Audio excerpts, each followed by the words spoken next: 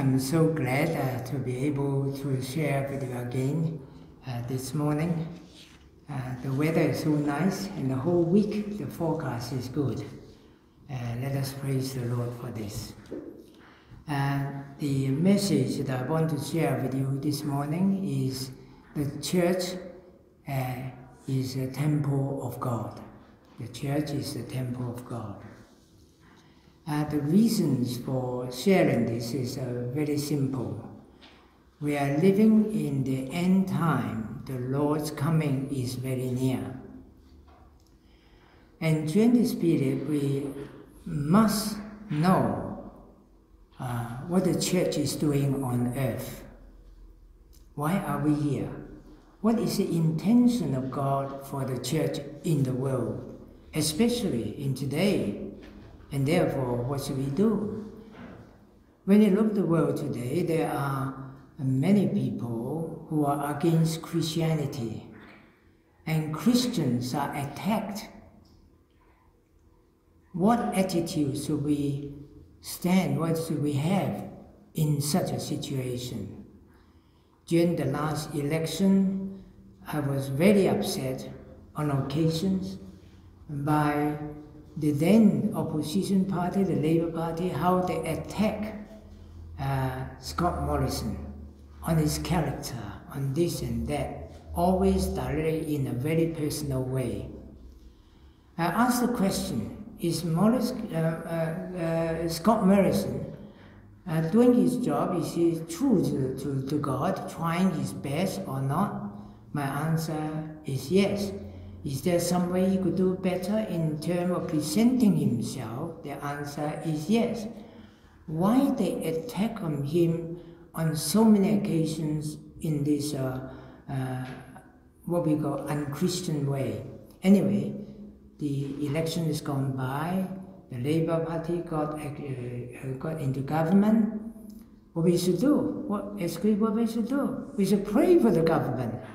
For the Labour government now, that they should do well and even do better than the Liberal Party in the last government, if possible. This is a Christian attitude. We are not biased toward one party or the other, but my unhappiness was due to the fact, from a standpoint of a Christian, how a person can be attacked. And religious discrimination law, for example. I was invited by the Attorney General to a roundtable meeting, and I know that from that point, at that time, the legislation will not go through, because very plainly the Attorney General said to about 25 of us, say, we don't have the number, and they'll not go through. So anyway, the point is that Christians are being attacked. You might experience it in your profession, in your place of work.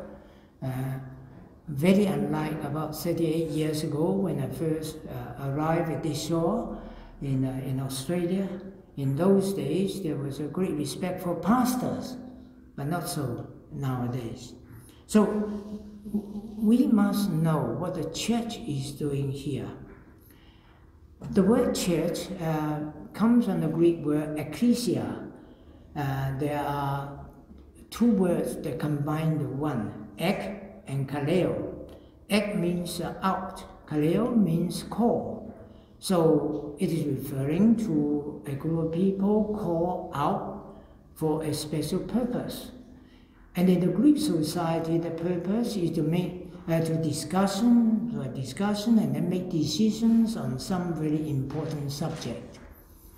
For example, another, shall we say, nation state is going to attack us. Shall we defend? Shall we attack them first? What shall we do? And so the citizens will gather together to make a decision on such important matter. So the church applied to, the word that is applied to ecclesia applied to the church.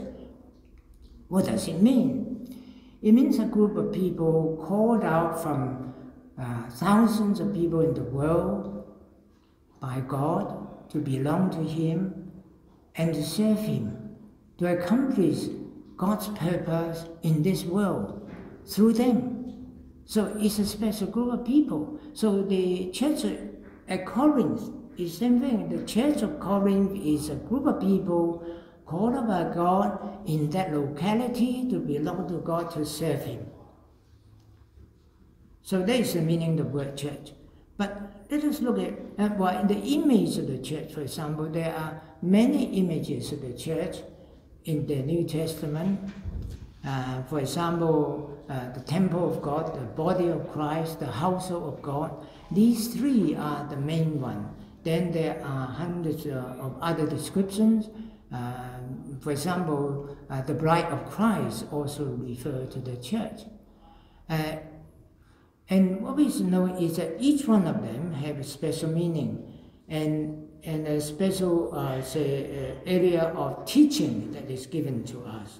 But first of all, look at the desire of God for His people from the beginning of creation to the days to come in the new heaven and the new earth, the new Jerusalem.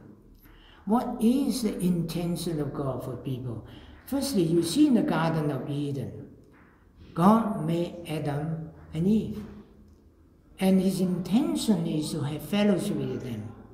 In the cool of the evening, Adam will meet Jehovah, the Lord, and have conversations. They will share with one another. There is a relation and fellowship going on. Perhaps Adam would be reporting to God what he was doing that day. Today I've done this, done that. And that one I find difficult. I don't know what to do. And God would say, now this is the way to do it. Then you accomplish your task. You know, they can share. God's intention is the Creator and the creature can have a fellowship and a relationship from the beginning. And then you look at the next stage, the stage of the Israelites in the wilderness. The way they organized the tents is that they're all surrounding north, east, south, west, but then in the center is the tabernacle of God. The tabernacle is supposed to be the place of meeting where God met with His people. Not all of them go into the tent. No, special person can go in, but they meet outside. But the important point is God is in the middle, as indicated by the tent. All the other tents are surrounding. Again, is the idea of fellowship. But we remember also in the wilderness, God is willing to be in a tent to go along with His people. Because under the leading of God, when they move the pillar of fire or light lifted, then they break tents and then they go to another stage, another area, and when they stop, the tent is in the middle. So it's God's desire to be His people. And come to the temple, we all know that David wants to build a temple for God, but it was his son Solomon that he built for him, the glorious temple. Again, it is talking about God being in the temple. And the psalmist says, there's one thing I desire, that which I have asked, but I will ask again, and that is I may dwell in the house of the Lord forever, to view the beauty of the Lord and to learn and to seek Him, to talk to Him. There's the temple.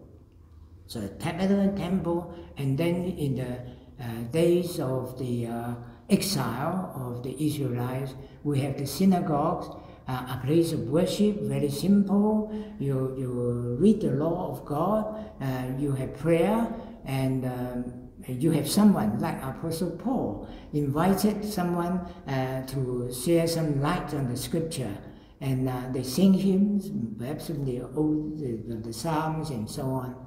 So it's a simple way of worshiping God, that God with His people again through the reading of the scripture, particularly going a stage further like that.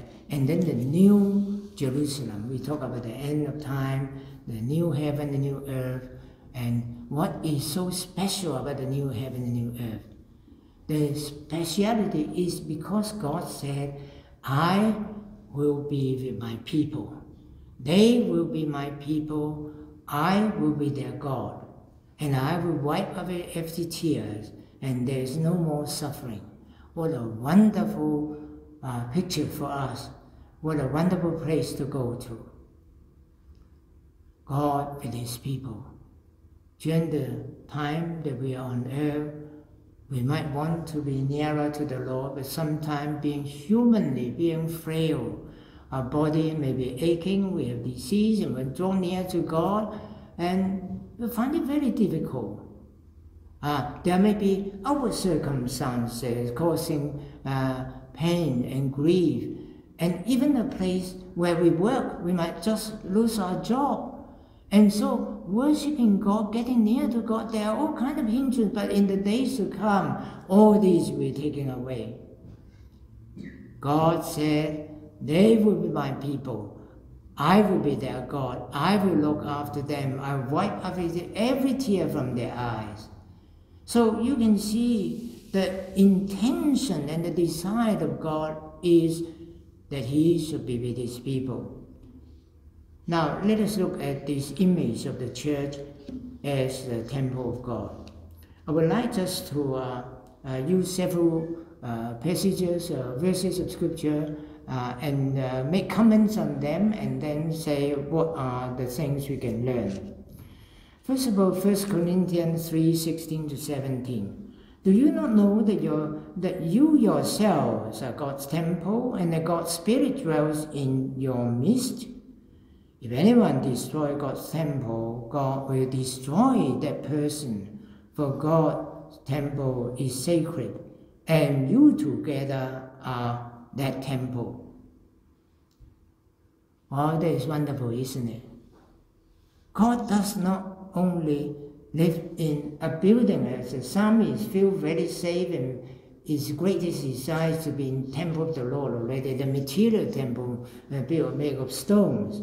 But here the apostle said, don't you know that you yourselves are God's temple?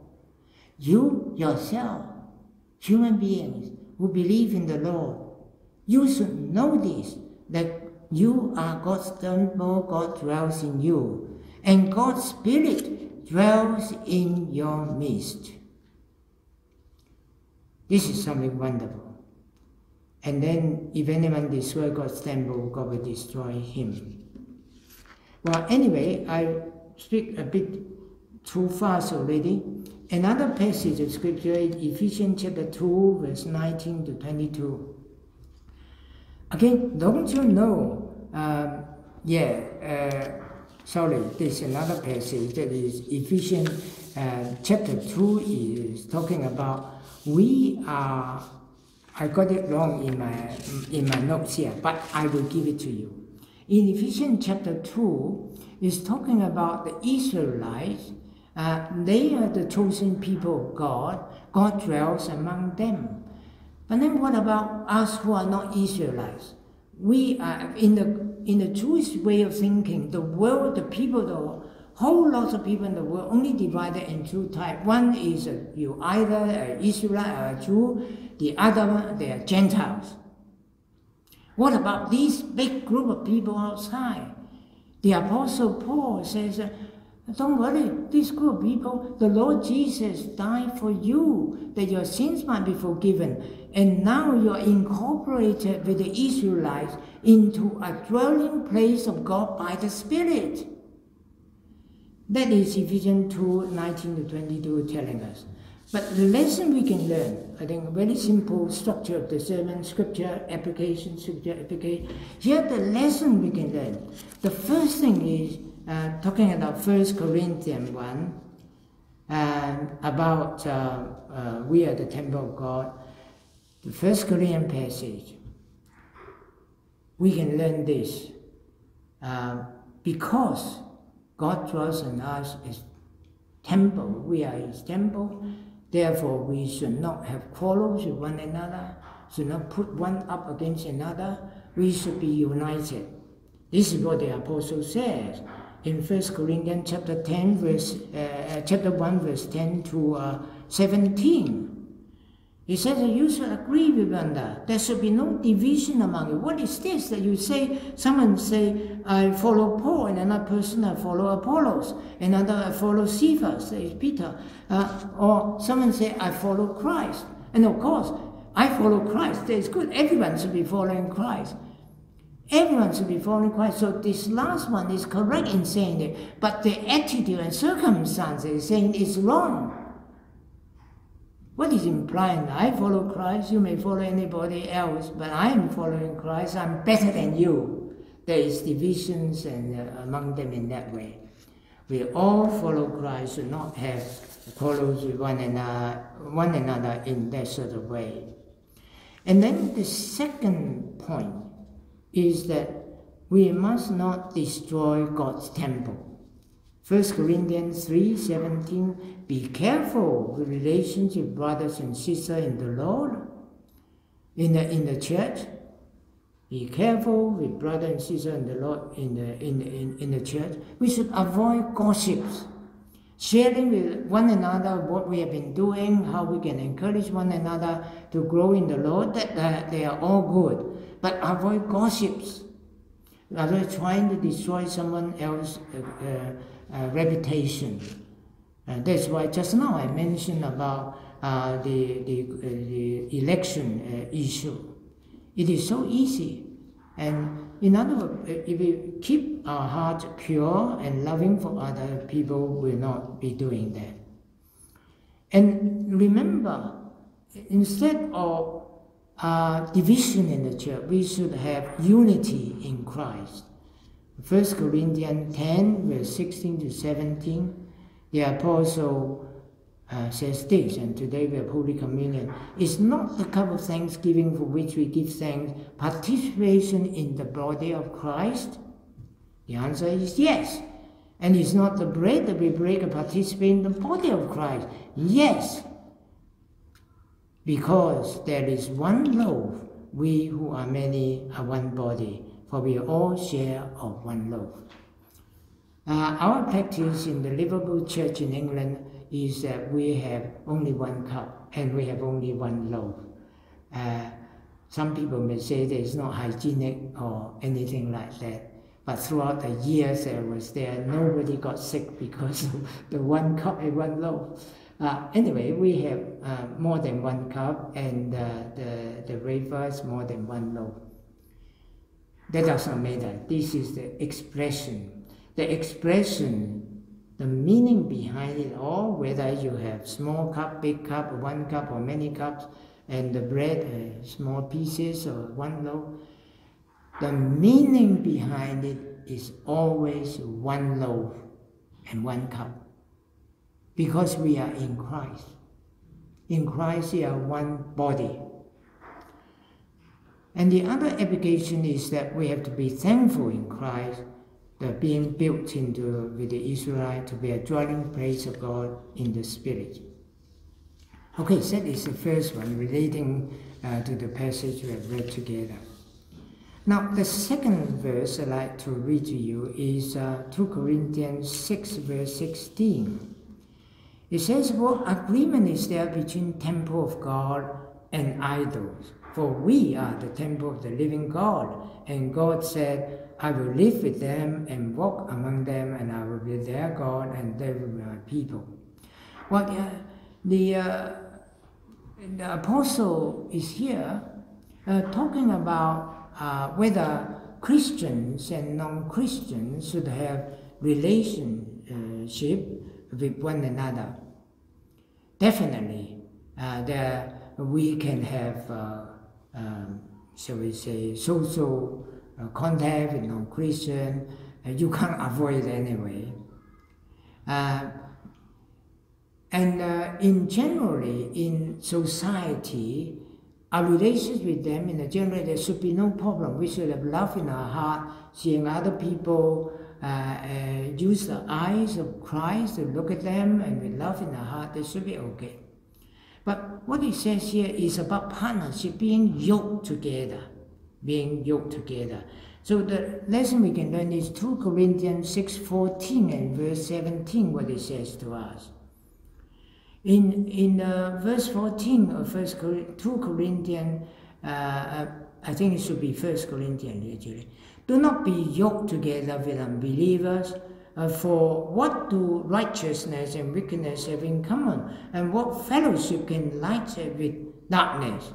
Definitely, there's no fellowship between light and darkness, and no fellowship between righteousness and wickedness. The apostle is using extreme contrast to help us to understand this verse.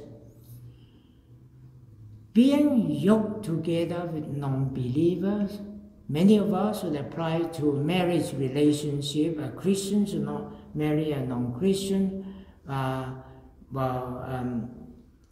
And that is implied in this verse here. The reason is between light and darkness, between righteousness and wickedness. And for the witness for Christ, that is another thing. That very close being yoked together should not be, but actually not just marriage.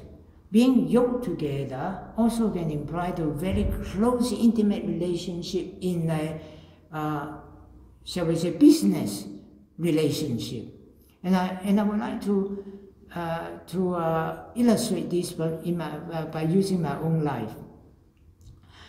When I was in Liverpool, there was a stage when my financial condition was very low, was very bad.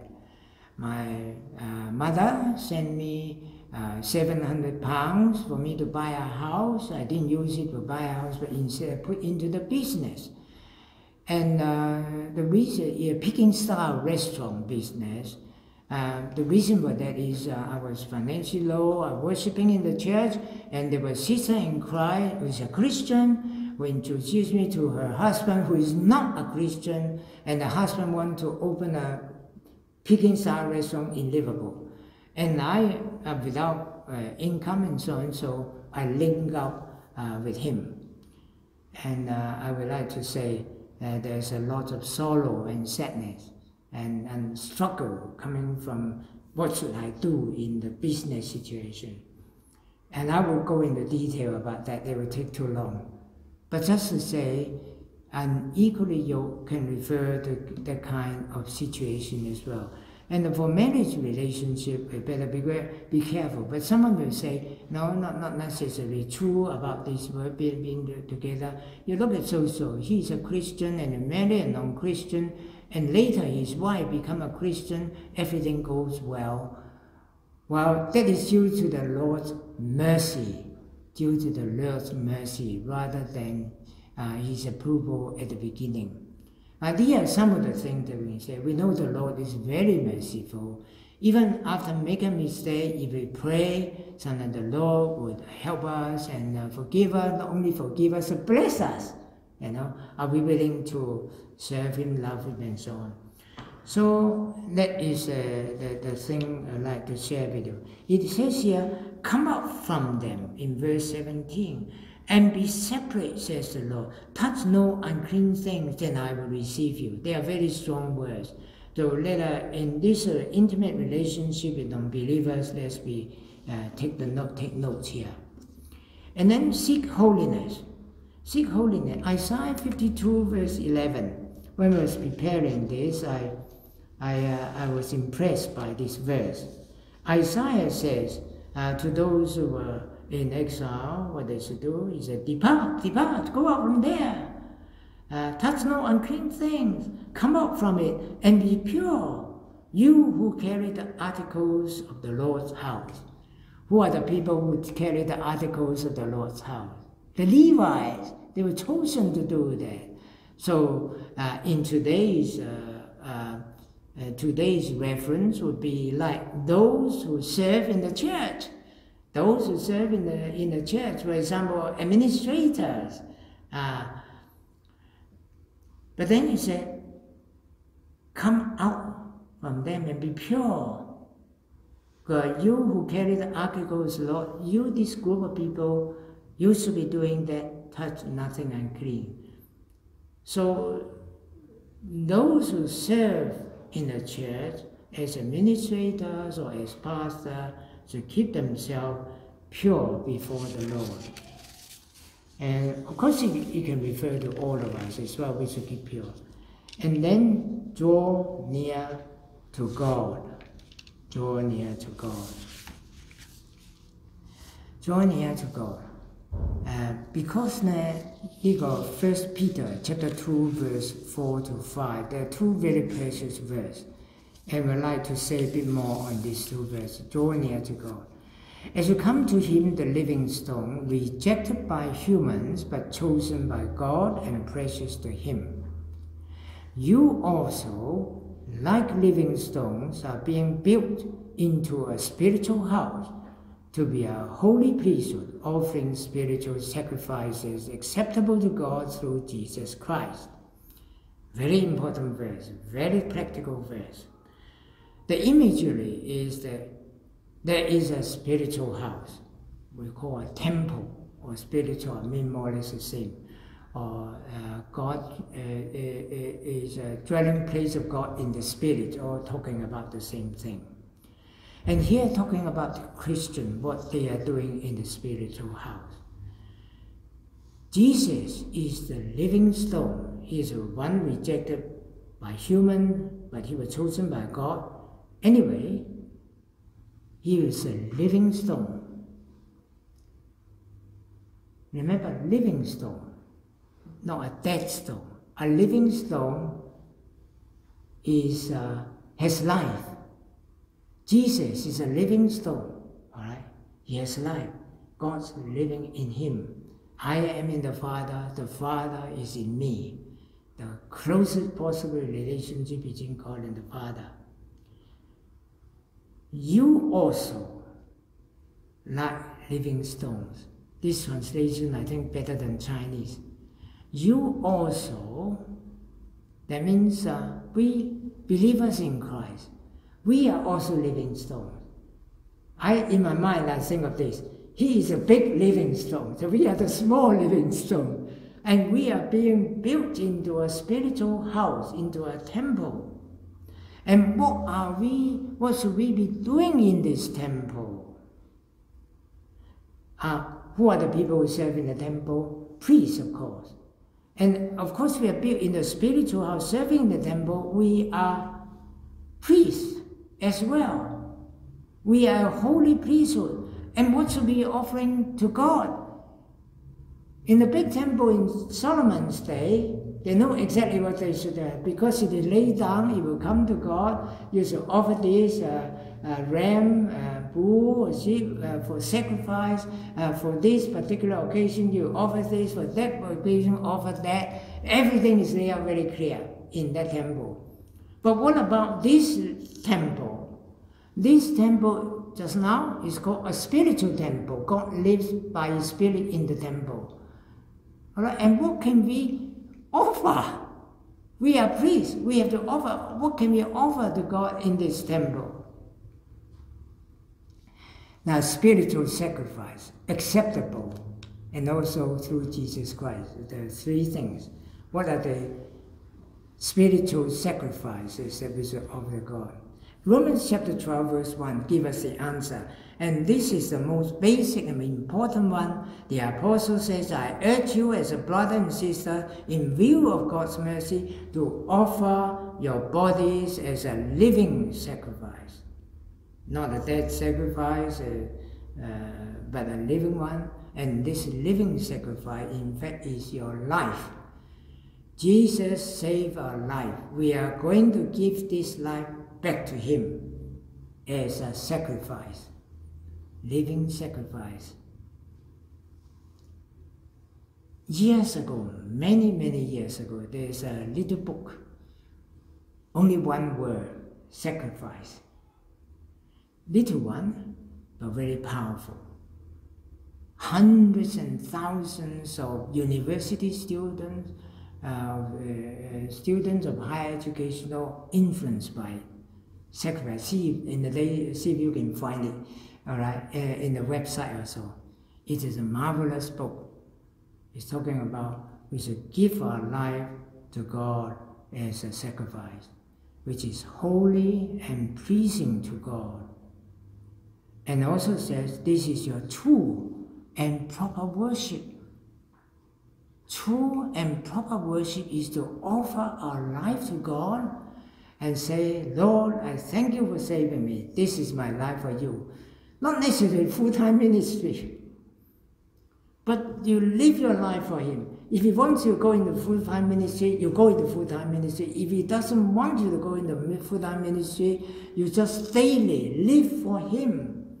How I treat my wife, how I treat my children, how I go about in my daily work in the office, let it be a sacrifice to Him.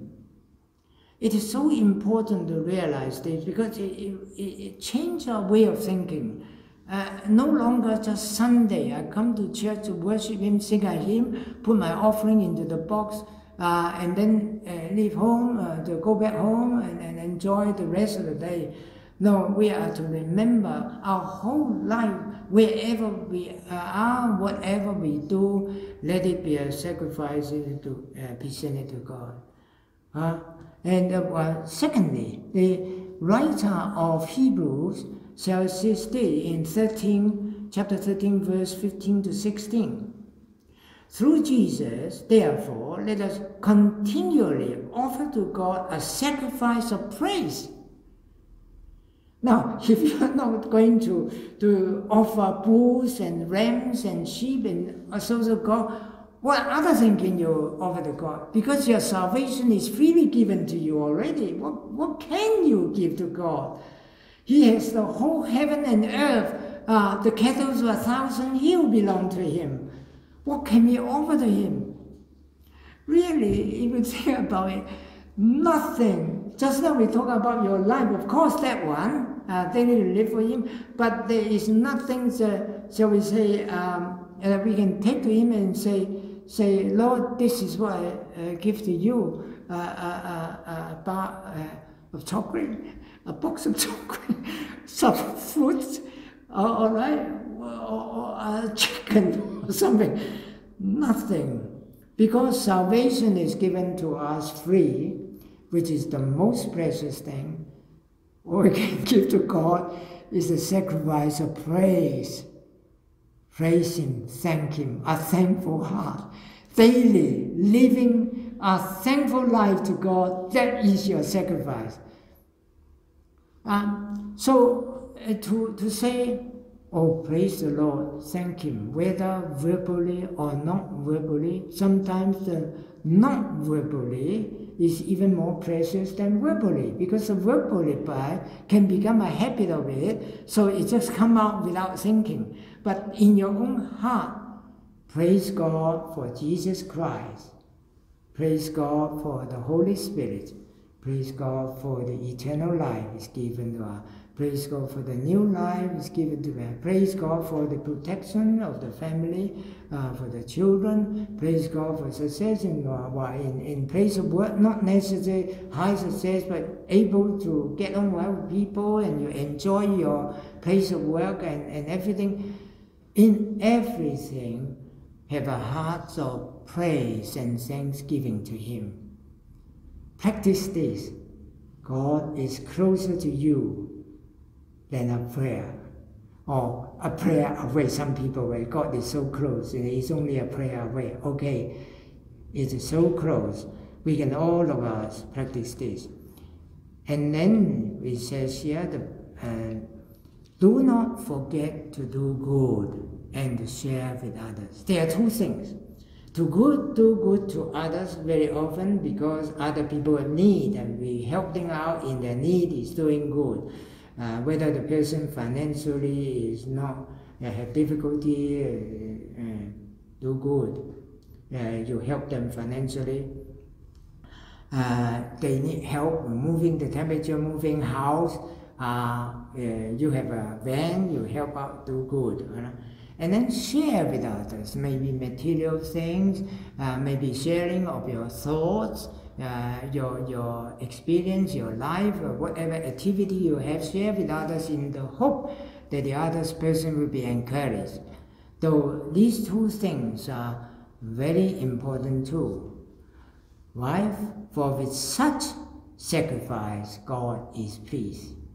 If you don't know whether you should buy a packet of chocolate or a basket of fruit to give to God or not, but you know this one, whether God will accept or not, but this one is surely God will accept.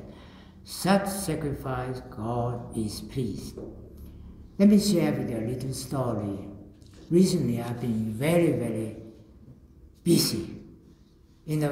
So often is that when I finish something, the next thing will happen.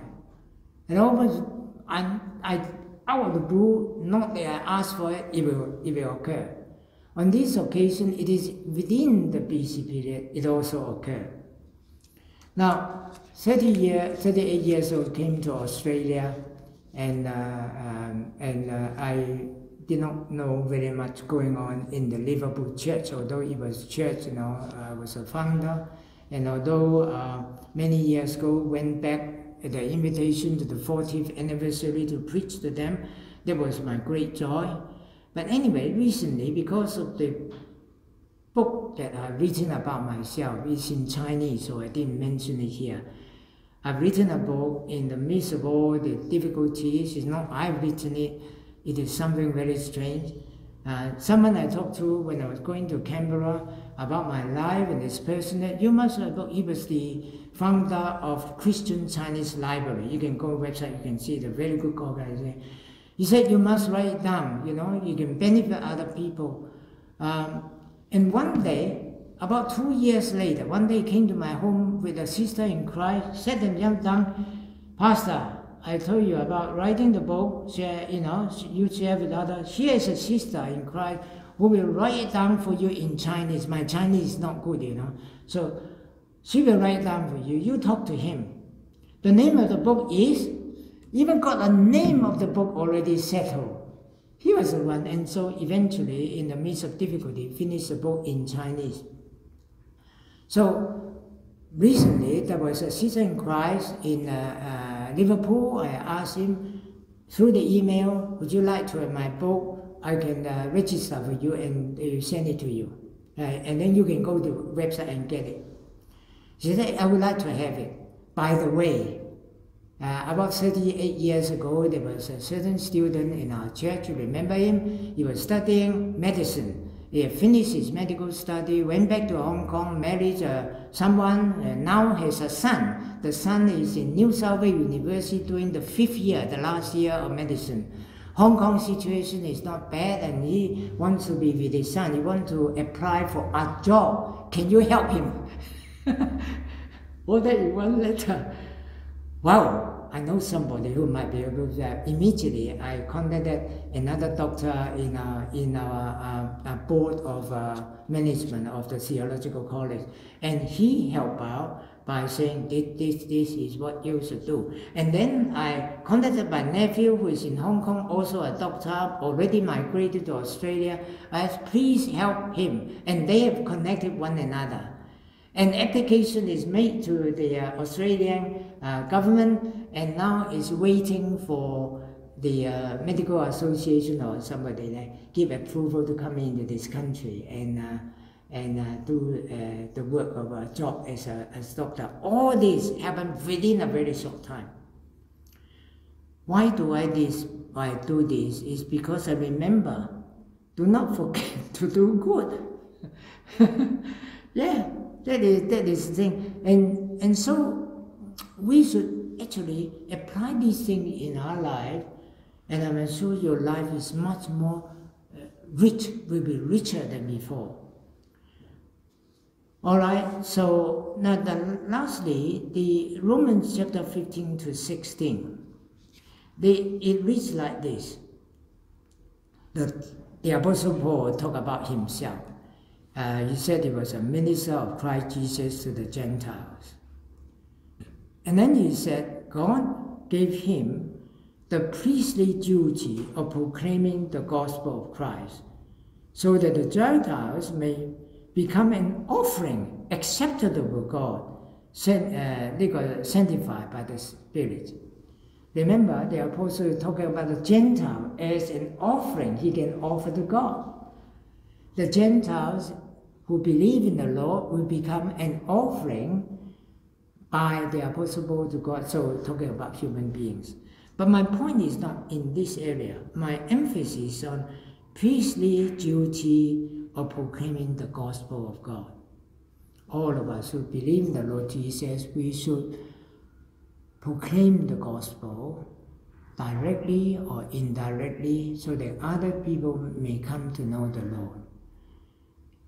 But the point the apostle talk about is the priestly aspect, the priestly duty. And I think of it in this way. What is a priest? A priest is someone who is responsible for the relationship between those who come to worship and God. Another relation between God and the believers, all right? He is doing that kind of job. There is a priest. In the Old Testament, it's the same. New Testament, the meaning is the same. You come to God, the priest help you to get near to God through sacrifice or through prayer or whatever. So the pastor of a church is doing both of the gospel, proclaiming it, but then doing the in a priestly way. That's what I want to say. How do we share the gospel with others? Is it sort of, here is the gospel, 4 spiritual laws, 1, 2, 3, 4. Remember that leaflet, 4 spiritual everybody use? And then we say, this is about Jesus. This is about salvation. I'm telling you now, it's up to you to whether accept or leave it. No, you cannot do it in that way. What we should do in the priestly way, be patient. A priest's quality is to be patient with sinners. You have to be patient. And then think of some way that you draw the person nearer to God. You may not be, on the single occasion, bring someone to Christ. But it does not matter. Use it in a priestly way. You visit him, understand his situation, explain why it is like that as far as you can, and then talk about Christ, God's love, and hoping, even pleading that the person can come to know our precious Savior. You have experienced it. You want him also to him or her to experience it. This priestly duty of proclaiming the gospel of Christ. I hope we can all do that. I'll close here. I got my notes mixed up a little bit there and there. I hope you forgive me.